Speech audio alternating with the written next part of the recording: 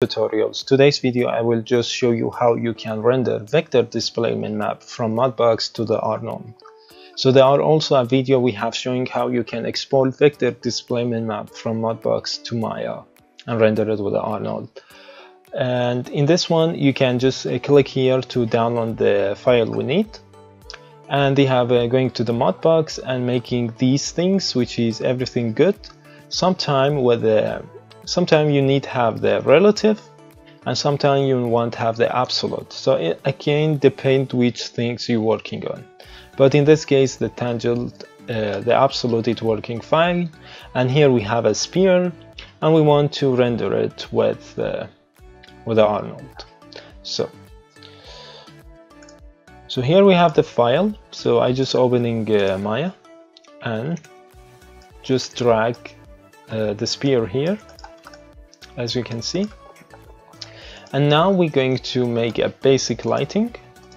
Maybe we use direct light.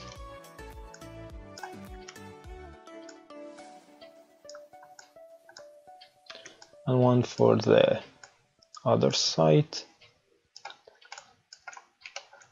Okay, now we have set up basic light. We're going to hypershade and going to the Arnold shader, and that is Arnold 5. So we have something called AI standard surface shader, and that is we don't want to have the specular. So we're starting by add the color information, which is the diffuse we're getting. So very simple, go ahead and select the file you want, and that is the color. Then we're going to this section and press on this, and we selecting file. And that is important thing when it is the vector. The first thing is we need to delete the connection between output alpha and the displacement map, and connect output color to vector.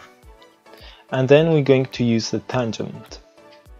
From there we're going to load the file we have get, which is this one, the vector displacement map.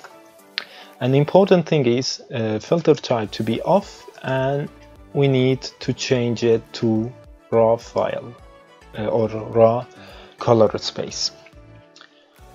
When we have done this, we can just apply this on the sphere and show the texture if you want. So here you can see we need only one thing to render it correctly. We're going to Arnold, inside subdivision, and choosing this one. As the example, here we have the number of these. So number 2, we get this, and 4 and 6. So we're just going to render it here also. So maybe we're starting by number 2 and see what we get. So maybe a sky dome light, so it's lighting better. Here we go. So as you can see now we have just zoom it out a bit. Here we go.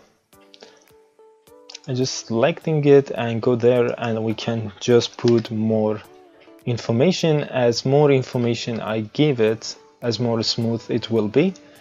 As you can see now we have completely the shape of the face we have there.